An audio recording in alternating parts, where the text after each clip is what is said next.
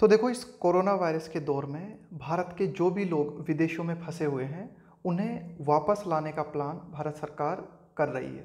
तो उसी संबंध में इस एडिटोरियल में चर्चा की गई है और टाइटल दिया गया है बैक होम, घर वापसी। यानी कि भारत सरकार भारत के नागरिकों को जो विदेशों में फंसे हुए हैं उन्हें भारत वापस लाने के इंतजाम कर रही है। As India brings back stranded expatriates. देखो, एक शब्द है स्ट्रेंडेड और दूसरा है एक्सपेट्रिएट।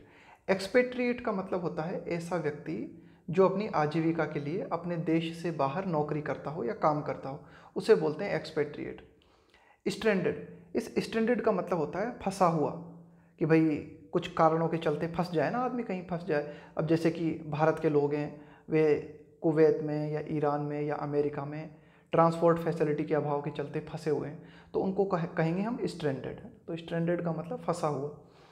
तो एज इंडिया ब्रिंग बैक का मतलब वापस लाना, कि भाई जैसा कि हम देखते हैं, क्या देख रहे हैं हम, कि भाई इंडिया तैयार है किस चीज़ के लिए, वापस लाने के लिए। किन लोगों को, कि भाई जो भी भारत के लोग विदेशों में फंसे हुए हैं उनको लाने के लिए तैयार है। It must guard against. अब देखो क्या लिखा है, गार्ड अगेंस्ट। इसका मतलब है बचाव करना, एहतियात बरतना, कि भाई भारत के लिए बहुत ज़्यादा ज़रूरी है कि भारत जो है सुरक्षा बरते या बचाव करे किस चीज़ के प्रति, a new wave of infection. New wave, एक नई धारा, एक नया current, a new wave of infection, कि भाई भारत में हम विदेशों से लोगों को लेके आएंगे तो इन्फेक्शन का खतरा भारत में और ज़्यादा बढ़ सकता है, तो उसके प्रति भारत को जो है सचेत रहना होगा। ये डिटेल जो है यहाँ तक बात करना चाहता है। आगे देखते हैं कि आफ्टर नियरली 2 months, लगभग 2 महीनों बाद, stranded Indians across the world. Stranded Indians, कि भाई जो भी भारतीय जो कि फंसे हुए हैं अक्रॉस द वर्ल्ड, पूरे की पूरे विश्व में, विल बिगिन देयर जर्नी, अपनी यात्रा की शुरुआत करेंगे अपने घर आने की। यानी कि भारत के जो भी लोग विदेशों में फंसे हुए हैं वे भारत आने की यात्रा की शुरुआत करेंगे दिस वीक, इस सप्ताह। As aircraft and naval ships, कि भाई हवाई सेवाएं, इसके अलावा ये जो अपने जहाज से संबंधित सेवाएं, एयरक्राफ्ट का मतलब है यहाँ पे विमान, और ये नेवल शिप यानी ये जहाज जो है, इनके माध्यम से भारतीय लोग जो अन्य देशों में फंसे हुए हैं वे भारत में वापस लौटेंगे। इन ए गवर्नमेंट कोऑर्डिनेटेड प्लान, भाई इसके लिए क्या है कि भाई सरकार के द्वारा एक समन्वय योजना बनाई गई है, एक प्लान बनाया गया है।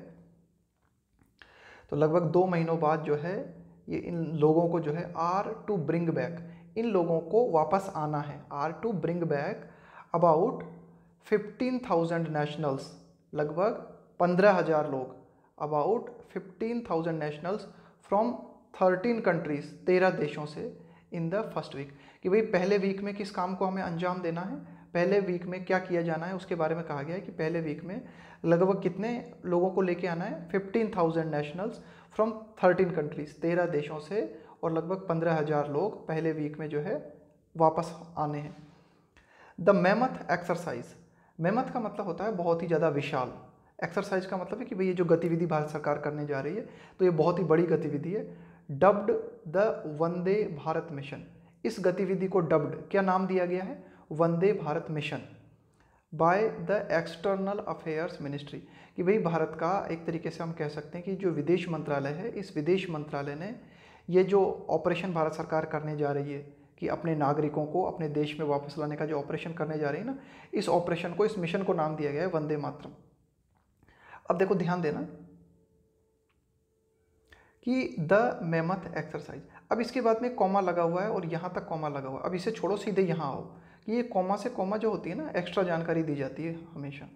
The mammoth exercise is expected to last for weeks, कि भाई ये जो विशाल गतिविधि भारत सरकार शुरू करने जा रही है इसके बारे में ऐसी उम्मीद है कि यह कई सप्ताहों तक चलेगी। Is expected to last, last का मतलब अभी काफ़ी सप्ताह तक चलेगी, फॉर वीक्स, कई सप्ताहों तक। क्यों? गिवन, गिवन का मतलब होता है इन कारणों को ध्यान में रखते हुए, देखते हुए।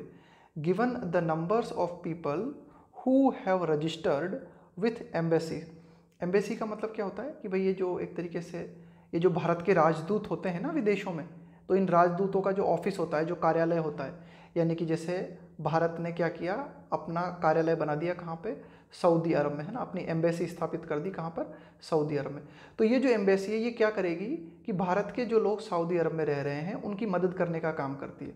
तो यही एडिटोरियल कहना चाह रहा है। क्या कहना चाह रहा है कि भाई गिवन, ध्यान में रखते हुए, देखते हुए, नंबर ऑफ पीपल, कि भाई काफ़ी सारे लोग हैं जिन्होंने अपना रजिस्ट्रेशन करवाया है, अपना नामांकन करवाया है, कि भाई जो भी भारत की एम्बेसी है ना विदेशों में, वहाँ पर जा जाके उन्होंने अपना नामांकन कराया कि भाई हम भी जो है भारत वापस लौटना चाहते हैं, हम भी एम्बेसीज इन दीज कंट्रीज। तो ये एडिटोरियल कहना चाह रहा है कि काफ़ी सारे लोगों ने अपना नाम, ये जो राजदूत ऑफिस होते हैं, इन ऑफिस में जाके अपना नाम दर्ज कराया कि भाई हम भी जो है भारत लौटना चाहते हैं।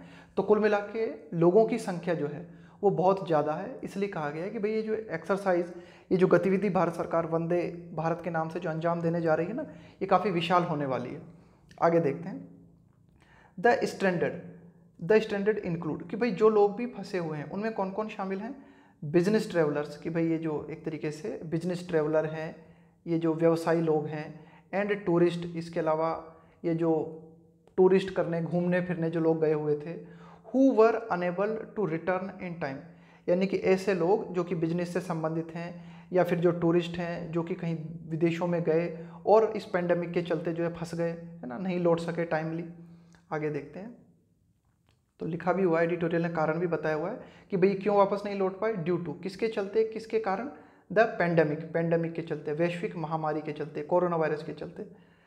The last flights allowed to land with incoming passengers were on March 22, कि भाई क्या हुआ कि मार्च 22 को कि अंतिम फ्लाइट जो कि विदेश से आई और जिसे भारत में उतरने के लिए अलाउ किया गया। द लास्ट फ्लाइट्स अलाउड, कि भाई ये जो अंतिम फ्लाइट्स आई थी ना भारत में, जिनको कि भारत में उतरने के लिए अलाउ किया गया, with incoming passengers were, incoming passengers का मतलब है कि भाई जो वे फ्लाइट्स जिनके माध्यम से पैसेंजर भारत में आ रहे थे। तो लास्ट फ्लाइट 22 मार्च को थी, इसके बाद में फ्लाइट को बंद कर दिया गया था। There are also students whose university hostels have shut down. अब भाई भारत के बाहर विदेशों में भारत के स्टूडेंट्स भी हैं जिनके की यूनिवर्सिटी हॉस्टल्स हैं, वे बंद हो चुके हैं, तो वे भी जो है भारत वापस लौटना चाहते हैं। देयर आर ऑल्सो स्टूडेंट्स, कि भाई विद्यार्थी भी हैं, हुज यूनिवर्सिटी हॉस्टल्स, कि भाई जिनके की यूनिवर्सिटी हॉस्टल्स हैं, हैव शट डाउन, बंद हो चुके हैं। इंक्रीजिंगली, और भी ज़्यादा बढ़ते हुए, और भी ज़्यादा बढ़ाते हुए। Those appealing to be allowed to return have included professionals and labourers increasingly. अब देखो मतलब काफ़ी सारे लोग हैं, बिजनेस ट्रेवलर्स हो गए, टूरिस्ट हो गए, स्टूडेंट्स हो गए, और देखते हैं और कौन है। दोज अपीलिंग, और किन लोगों ने अपील की है, टू बी अलाउड, उन्होंने भी अपील की है कि साहब हमें भी परमिशन दी जाए लौटने की। हैव इंक्लूडेड, उसमें प्रोफेशनल्स, प्रोफेशनल मतलब होता है कोई व्यवसाय से संबंधित जो लोग होता है ना, उसको बोलते हैं प्रोफेशनल्स। एंड लेबरर्स, लेबरर यानी ये मजदूर वर्ग जो होता है। हु हैव लॉस्ट जॉब्स, कि भाई मजदूर वर्ग है या फिर अन्य व्यवसाय करने वाले लोग हैं जो अपनी जॉब खो चुके हैं, due to the economic impact of global lockdown, कि भाई इस कोरोना वायरस के चलते इम्पैक्ट का मतलब होता है प्रभाव, कि भाई ये जो वैश्विक लॉकडाउन बना हुआ है, इसके आर्थिक प्रभावों के चलते जो लोग अपनी जॉब खो चुके हैं उन्होंने भी जो है भारत में वापस लौटने के लिए अप्लाई किया हुआ है। यानी कि कुल मिला के पैसेंजर, यानी कि जिन लोगों को भारत में लौटना है ना, इनकी संख्या बहुत ज़्यादा है। विद एस्टिमेट्स, एस्टिमेट का मतलब होता है आकलन, विद एस्टिमेट्स ऑफ एप्लीकेंट्स, कि भाई हमारे पास कितने लोगों का जो है एप्लीकेशन आई है, ranging between 5 lakh to 10 lakh. ये देखो इतने सारे लोग फंसे हुए हैं कि इतना आकलन है। With estimates of applicants ranging between, कि 5 लाख से 10 लाख के बीच में हमारे पास जो है एप्लीकेशन हैं, इतने लोग जो है वापस आना चाहते हैं। एम्बेसीज का मतलब वही मैंने बताया ना आपको कि भाई ये एक तरीके से आप कह सकते हो कि ये जो राजदूत होते हैं ना भारत के, उनका ये जो कार्यालय होता है। And missions, embassies and missions will have their task cut out, prioritising list of those who will return. अब देखो ये जो एम्बेसी है, इनकी एम्बेसी है या फिर ये जो मिशन, जो भारत सरकार जिस मिशन को अंजाम देने जा रही है, तो इन लोगों के सामने ये जो हमारा मिशन है या फिर ये जो हमारे राजदूत हैं, इन लोगों के सामने सबसे बड़ी चुनौती ये है, विल हैव देयर टास्क, इनका काम जो है ना क्या है, कट आउट का मतलब है कम करना, प्रायोरिटाइजिंग का मतलब है प्राथमिकता देना, list of those who will return, कि भाई इतने सारे लोग हैं, 5 लाख से लेके 10 लाख लोग जो है वापस आना चाहते हैं भारत में। अब ऐसा तो है नहीं कि एक ही मिनट में सबको परमिशन दे दी जाएगी। तो सबसे बड़ी चुनौती जो है वो हमारे सामने ये है कि इस लिस्ट को काटना छांटना पड़ेगा और प्राथमिकता देनी पड़ेगी कि भाई कौन लोग हैं जो सबसे पहले लौट सकते हैं ना। अब देखते हैं, आगे बात करते हैं कि भाई प्राथमिकता निर्धारित करनी पड़ेगी ना हमें कि कौन पहले लौटे। अकॉर्डिंग टू मतलब के अनुसार, according to the standard operating procedure released by the home ministry, कि भाई ये जो गृह मंत्रालय के द्वारा ये जो प्रक्रिया जारी की गई है ना कि भाई किस प्रक्रिया के तहत हम क्या प्रोसीजर फॉलो करेंगे। प्रोसीजर मतलब क्या प्रक्रिया फॉलो की जाएगी इस ऑपरेशन को अंजाम देने के लिए, क्या स्टैंडर्ड प्रक्रिया होगी। तो वो जो प्रक्रिया के बारे में होम मिनिस्ट्री ने बताया है ना कि भाई किस तरह से भारत के जो लोग विदेशों में फंसे हुए हैं उनको चरण दर चरण वापस लाया जाएगा। तो उस प्रक्रिया के बारे में क्या कहा गया है, only those who have compelling reasons to return.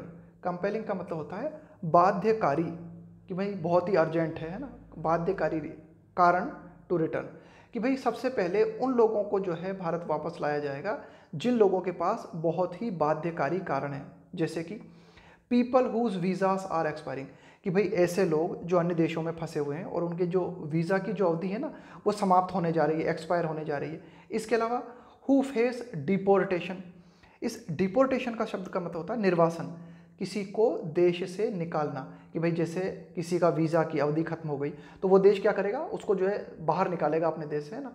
तो ऐसे लोग हैं जो कि मतलब डिपोर्टेशन की हालत में हैं।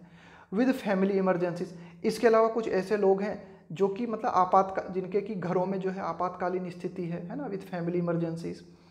मेडिकल इश्यूज़, कुछ लोग हैं जिनको कि स्वास्थ्य के इश्यूज़ हैं, यानी कि कुछ मेडिकल इश्यूज़ चल रहे हैं उनको, इंक्लूडिंग प्रेगनेंसी, जैसे कि भाई प्रेग्नेंट वीमेन है, या फिर students who have lost their accommodation, या फिर ऐसे विद्यार्थी, इस अकोमोडेशन शब्द की स्पेलिंग याद कर लेना, स्पेलिंग मिस्टेक्स में ना ये बार बार पूछी जाती है ना, मुझसे गलत हो गई थी ये 2012 के एग्जाम में।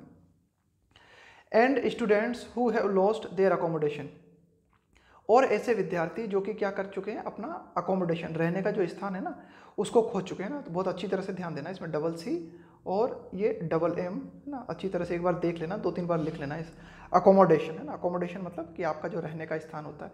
तो भाई ऐसे विद्यार्थी जो कि अपने रहने के स्थान को खो चुके हैं, यानी कि भाई जो विदेशों में रह रहे हैं भारत के विद्यार्थी और वहाँ पे हॉस्टल बंद हो चुके हैं, तो अब वे क्या कर सकते हैं, तो इन लोगों को जो है गृह मंत्रालय के अनुसार जो है पहले प्राथमिकता दी जाएगी। विल बी अलाउड, इन लोगों को अलाउ किया जाएगा, will be allowed to return in the first phase, कि पहले चरण में ये लोग जो है लौटें। Which is open to only Indian nationals at present, और ये जो पहला चरण है विच इज ओपन, जो कि खुला हुआ है, टू ओनली इंडियन नेशनल्स, की सबसे पहले सिर्फ उन लोगों को प्राथमिकता दी जाएगी जो इंडियन नेशनल्स है, भारतीय राष्ट्रीयता जिनके पास है ना, एट प्रेजेंट, वर्तमान में। तो ये है इस लाइन का मतलब।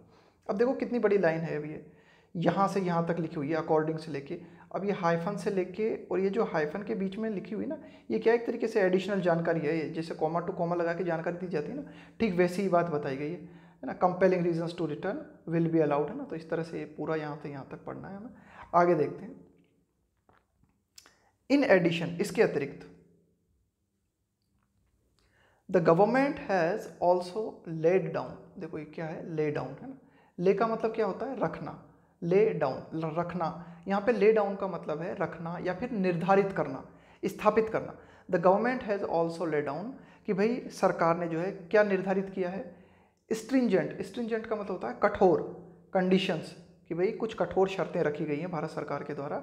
विच इंक्लूड, क्या क्या कठोर शर्तें हैं, mandatory institutional quarantine, mandatory, mandatory का मतलब है अनिवार्य, इंस्टीट्यूशनल क्वारंटीन, क्वारंटीन का मतलब होता है कि भाई कोई भी व्यक्ति, अगर हमें लगता है ना कि ये व्यक्ति जो है संक्रमित हो सकता है वायरस से, तो इस व्यक्ति को कुछ दिनों के लिए, 15 दिन के लिए, महीने एक भर के लिए जो है इसे अलग कर दिया जाए, अलग एक जगह पर रखा जाए। तो जो भी लोग ये जो लौटेंगे वापस भारत में, इनको क्या किया जाएगा, इनको लगभग 15 दिन के लिए, महीने भर के लिए बिल्कुल क्वारंटीन किया जाएगा, बिल्कुल अलग रखा जाएगा इनको, है ना। ये कंडीशंस हैं कुछ भारत सरकार की। Mandatory institutional quarantine for 14 days, 14 दिनों के लिए ऐसे व्यक्तियों को क्वारंटीन में रहना होगा, बिल्कुल अलग रहना होगा। आगे देखते हैं कि ऑल दोज रिटर्निंग, कि भाई वे सारे की सारे लोग जो कि रिटर्निंग, जो लौट रहे हैं या लौटेंगे, will also bear will also bear the cost of, इस बेयर शब्द का मतलब है वहन करना, खर्चा उठाना, also bear the cost for travel arrangements, कि भाई भारत सरकार ये जो ट्रेवल अरेंजमेंट्स करने जा रही है ना इन व्यक्तियों को लाने के लिए, तो इस ट्रेवल अरेंजमेंट्स का खर्चा भी उन्हीं व्यक्तियों को देना होगा, है ना, उन्हीं व्यक्तियों को खर्चा उठाना होगा। एंड अकोमोडेशन, और अपने रहने का ये जो खर्चा होगा ये भी इन्हीं व्यक्तियों को जो है उठाना होगा। दोबारा से देखना, अकोमोडेशन फिर आया है ना, बहुत अच्छी तरह से याद करना इस अकोमोडेशन शब्द की स्पेलिंग को। आगे देखते हैं, डेस्पाइट दीज, इन सब के बावजूद, द रिटर्नीस, कि भाई ये जो लौटने वाले व्यक्ति हैं, will know doubt be grateful to the government for its effort, कि भाई ये सारी कंडीशंस जो भी रखी गई हैं, इन कंडीशंस के बावजूद जो भी व्यक्ति ये जो लौटने वाले व्यक्ति हैं, विल नो डाउट, इस बात में इसमें किसी प्रकार का कोई डाउट नहीं है कि ये जो व्यक्ति लौटेंगे ना ये आभारी होंगे, किसके आभारी होंगे, grateful to the government for its effort, Bharat सरकार के ये जो प्रयास हैं इन प्रयासों के प्रति ये व्यक्ति जो है आभार महसूस करेंगे। Indian for its efforts, Indian diplomats, इसके अलावा ये जो रिटर्नीस हैं, ये जो व्यक्ति लौटेंगे ना भारत सरकार के प्रति, इसके अलावा ये जो इंडियन डिप्लोमेट है ना, डिप्लोमेट का मतलब है राजनयिक, कि भाई जैसे भारत के, मैंने बताया ना आपको कि भाई जो भारत के जो कार्यालय विदेशों में बने हुए हैं, उन कार्यालयों में जो भारत के लोग जो काम कर रहे हैं ना, भारत के जो ऑफिशियल हैं, जो अधिकारी लोग हैं, इंडियन डिप्लोमेट्स, भाई जैसे सऊदी अरब से कोई व्यक्ति भारत आना चाहता है तो पहले वो क्या करेगा, सऊदी अरब में कोई भारत का व्यक्ति है वो भारत लौटना चाहता है तो पहले कहाँ जाएगा, वो इंडियन एम्बेसी में जाएगा ना, इंडियन एम्बेसी में जाएगा, वहाँ अपनी एप्लीकेशन देगा, तो ये लोग जो है इंडियन डिप्लोमेट जो हैं वे उसकी मदद करेंगे।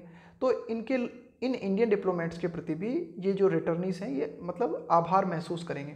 Indian diplomats who have helped keep them informed, कि भाई ये इंडियन डिप्लोमेट्स जो हैं ये क्या कर रहे हैं, हैव हेल्प्ड, इन्होंने मदद की है, कीप देम इन्फॉर्म्ड, कि भाई जो भी व्यक्ति भारत लौटना चाहते हैं इनकी लगातार ये लोग जो है ना भारत के जो राजनयिक हैं इनकी लगातार मदद कर रहे हैं, इनको लगातार सूचनाएं दे रहे हैं।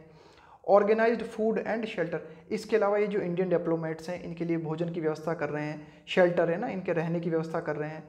एंड ऑल्सो टू एल, इसके अलावा ये जो रिटर्नीस है, ये जो लौटने वाले व्यक्ति हैं जो कि भारत में वापस लौटेंगे, ये और किन लोगों के प्रति जो है कृतज्ञता महसूस करेंगे, आभार महसूस करेंगे, airline and naval crew, crew का मतलब होता है स्टाफ, कि भाई ये जो विमान है उससे संबंधित जो स्टाफ है या फिर ये जो जहाज से संबंधित जो स्टाफ है भाई जिनके माध्यम से ये लोग भारत लौटेंगे, तो इन सब के प्रति ये जो रिटर्नीस हैं ये आभार महसूस करेंगे, ग्रेटफुल महसूस करेंगे।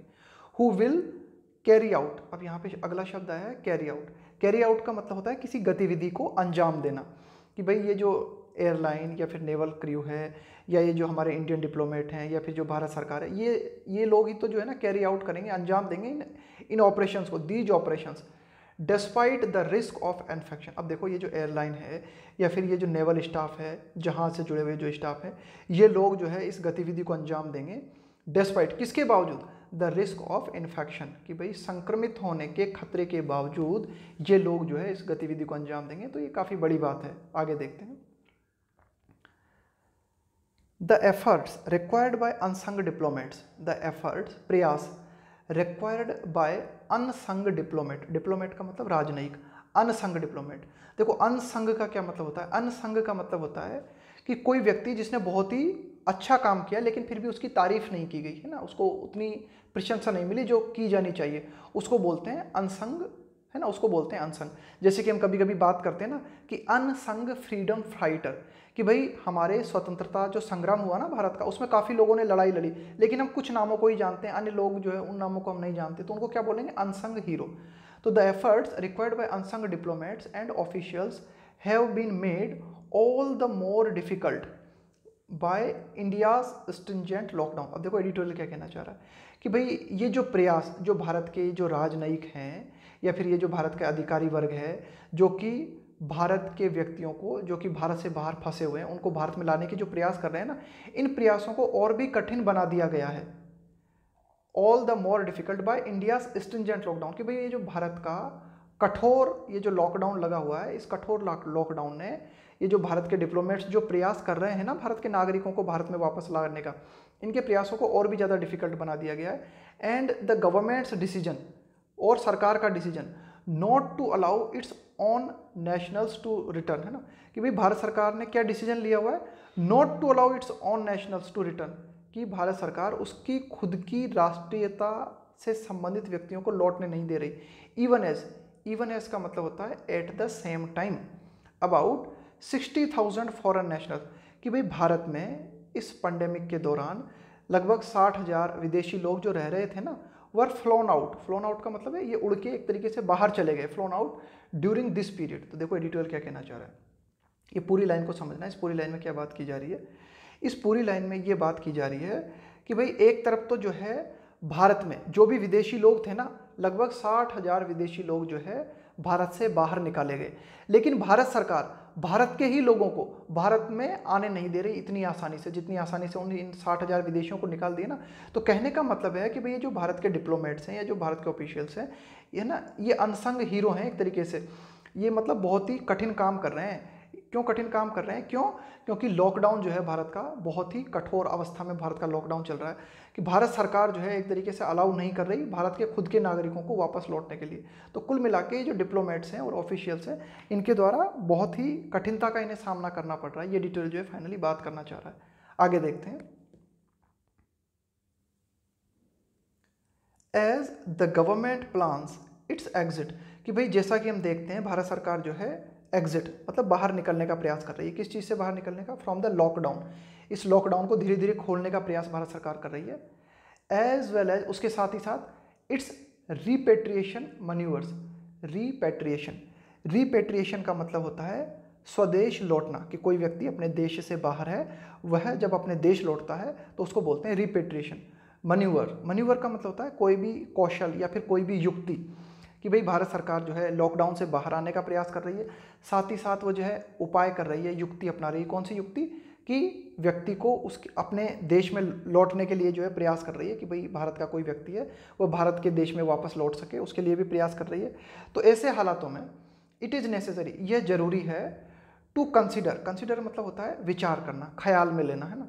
To consider putting in better system so that, put in better system का मतलब है कि भाई एक ऐसा तंत्र स्थापित किया जाए, सो दैट जिसके माध्यम से it doesn't have to repeat the trauma of keeping Indian citizens stranded outside the country for extended periods away from their families. तो देखो एडिटोरियल ये कहना चाह रहा है कि ठीक है, भारत सरकार जो भी प्रयास कर रही है सारे की सारे लॉकडाउन से बाहर आना चाहती है। इसके अलावा जो व्यक्ति अपने देश में वापस लौटना चाहता है उसके लाने के लिए अपना जो है कौशल, अपनी युक्ति अपना रही है। तो ऐसे हालातों में ये ज़्यादा ज़रूरी है कि हम ख्याल करें, क्या विचार करें इन बेटर सिस्टम, कि हमारे पास एक बेटर सिस्टम होना चाहिए, एक बेहतर तंत्र होना चाहिए, ताकि so that it doesn't have to repeat the trauma का मतलब यहाँ पे त्रासदी ऑफ कीपिंग इंडियन सिटीजन्स, कि भाई भारत के ये जो नागरिक हैं इनको जो है दुख न झेलना पड़े, जो कि भारत के जो नागरिक स्ट्रैंडेड आउटसाइड, जो कि भारत के बाहर फंसे हुए हैं, उन्हें जो है दुख न झेलना पड़े। किस चीज़ का दुख? For extended periods away. Extend का क्या मतलब होता है? और बढ़ा देना और विस्तार कर देना ना किसी चीज़ का। एक्सटेंडेड पीरियड का मतलब है कि भाई और लंबी अवधि तक उन्हें अपने परिवारों से दूर न रहना पड़े, है ना। अवे फ्रॉम का मतलब है दूर रहना, कि भाई भारत सरकार को ऐसा प्रयास करना चाहिए कि भाई जो भारत के लोग अन्य विदेशों में फंसे हुए हैं उन्हें अपनी फैमिली से ज़्यादा दिनों तक जो है दूर न रहना पड़े। ये एडिटोरियल बात करना चाह रहा है। तो इसके लिए भारत को एक बेहतर तंत्र जो है बनाना चाहिए, ये एडिटोरियल बात करता है। आगे देखते हैं कि इट इज़ नेसेसरी, कि भाई ये बहुत ज़रूरी है, ये आवश्यक है, that quarantine facilities are identified और makeshift centre.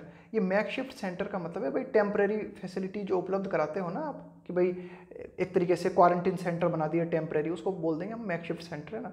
It is necessary, ये आवश्यक है, that quarantine facilities are identified और makeshift centres built to deal with का मतलब है सामना करना, निपटना, the large number of people who may need to return, कि भाई काफ़ी सारे लार्ज नंबर ऑफ पीपल हैं जिनको की ज़रूरत हो सकती है, who may need to return, जिनको कि भारत में लौटने की ज़रूरत हो सकती है, उनके लिए ज़रूरी है कि हम क्या करें, क्वारंटीन फैसिलिटीज़ उपलब्ध कराएं या फिर मेकशिफ्ट सेंटर बनाएं, जहां पर कि इनको कुछ दिनों के लिए जो है क्वारंटीन किया जा सके, कुछ दिनों के लिए जो है इनको अलग करके रखा जा सके।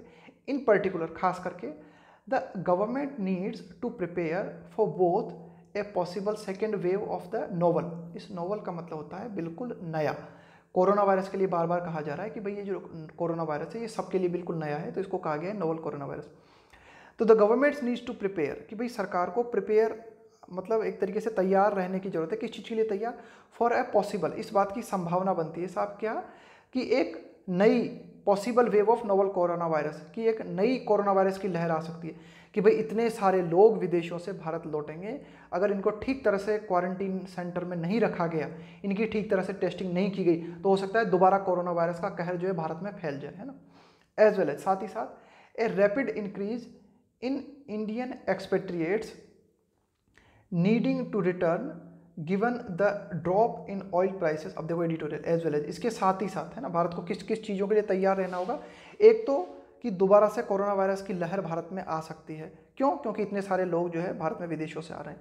दूसरी बात, रैपिड इंक्रीज, रैपिड का मतलब होता है शीघ्रता के साथ, रैपिड इंक्रीज का मतलब है कि बहुत ही शीघ्रता के साथ बढ़ोतरी देखने को मिलेगी हमें इन इंडियन एक्सपेट्रिएट। तो एक्सपेट्रिएट का मतलब मैंने आपको बता दिया ना भाई, एक्सपेट्रिएट का मतलब है कोई भी वो व्यक्ति जो अपने देश से बाहर रहता है ना नौकरी करने के लिए, कि भाई काफ़ी सारी मात्रा में ये जो लोग भारत के बाहर नौकरी कर रहे हैं, नीडिंग टू रिटर्न, इनको लौटने की जरूरत हो सकती है। क्यों? गिवन का मतलब देखते हुए, ध्यान में रखते हुए, given the drop in oil prices in waste Asia, कि भाई ये जो पश्चिम एशिया से जुड़े हुए जो भी देश हैं, उनमें हमें क्या देखने को मिल रहा है कि वहाँ पर तेल की कीमतें जो हैं बिल्कुल कम हो गई है।